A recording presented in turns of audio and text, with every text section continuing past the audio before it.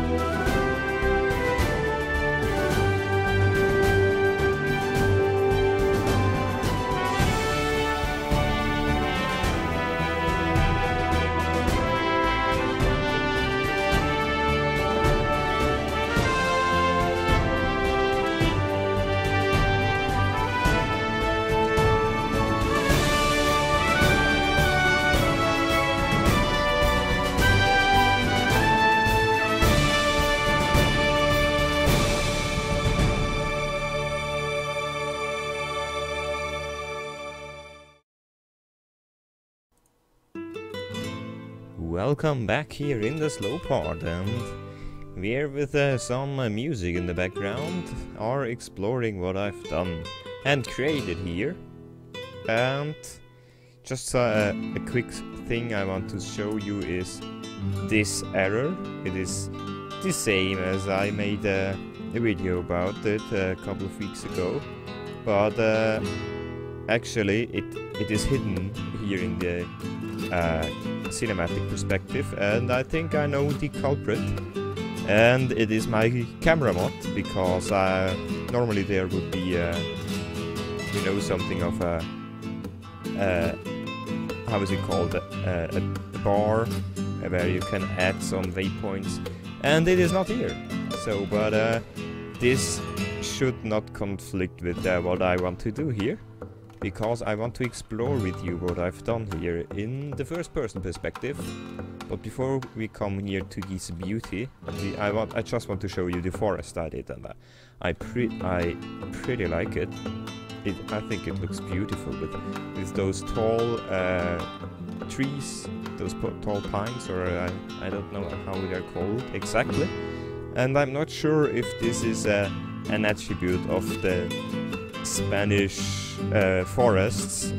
I'm rather certain it isn't, but I still made it because it looks very good, especially here with the rock texture and the grass texture and everything. But what I wanted to show you first is this new small neighborhood. It is, you know, the cheap neighborhood here in the expensive town of Montehierro. And yeah, I finally managed to use the south of France houses, because apparently I tried many different things, and apparently the collection I had and the theme had no assets in it, so I waited a little bit long, and when I realized it, I could not go into the district theme manager from the game because it crashed, and I downloaded building themes per district, the mod, and now it works just fine. And finally I got those houses in, and I think they look very good. They are very small for a City Skylines perspective, but actually they're quite big. For example, as a townhouse, this house here contains one family, one garage, and is quite big, I guess. Or yeah, there are other buildings like this one, 2 garages. It's a luxury. Yeah, these are actually reasonably sized houses for City Skylines, but I don't want to ramble about the size of everything, because there would be so much to ramble about. But I want to show you now this part of what I've done, and so let's just hop into the first person perspective. Here we go. And this is, as I mentioned in the last episode, this is also one of those places where it is advised to go down with the first person camera mod and to explore the what is here from the ground. And here we have some worker homes, some abandoned worker homes from the mine, and here you know, like a building with it's supposed to store the resources they gathered, but yeah, it is more of like of a place you can put your trash in now. But I think it looks good. It is realistic. Well, it certainly doesn't look good, but it's realistic, so I included it. And here we have some more workers' homes with garbage bins. They're obviously not collected since 50 years, so I think the smell would be gone by now, but you can never know. And these homes are actually from the Victoria theme, but you can download them as props. So I made that. I did that, and yeah, here we have some more things, you know, everywhere you see cypresses because they are all artificial here. They were planted 50 years ago, or 100 or whatever. They are still here because why would they want to go away? And here we have the behind what's left behind from the mine too. And here we have the abandoned rail yard. And this rail prop is pretty good. It is realistic and has the right size. But as you can see, this is the center here, and I didn't cover it up to show it you. If we go away from the center and look away, you can see the rails disappear. Yes, here they are disappeared. But yeah, I don't think this is a too serious problem. And here those bushes with the grass, they are pretty new in the workshop, but I really like them and they fit in here quite good, you know, like the bushes that have reconquered this rail yard. And some tree wagons, you know, those logs are used to stabilize the mine down there. And here you see the rails disappearing. This is the entrance for the mine. It certainly doesn't look really good because from the underside this roof you can look through this roof, but this is actually a standard prop. This is I think in the supermarket used, but I'm not sure. And here we have those houses again from the last episode. And yeah, that's it basically from this area. And here we have some pines, and I really like how this looks. This is inspired from Scotland, and there are some areas that look like this, which is very sparsely vegetated ground and just pines, and there's rocks. Yeah, that's it, I think. And yeah, of course the vegetation, I gave my best to do it to make it look good. Here, English difficult language. Here we are. And yeah, let me know what you think about this part here. I personally think this looks very good, and it's also very good, well arranged, I guess. And yeah, also this forest, if you like it, then I'll make the whole mountain look like this forest. And yeah, that's from my side. Thank you very much for watching, and if you've liked this video, you can leave a like. If you want to see more of Blue Valley or new content, you can subscribe to me. Thank you very much, and goodbye.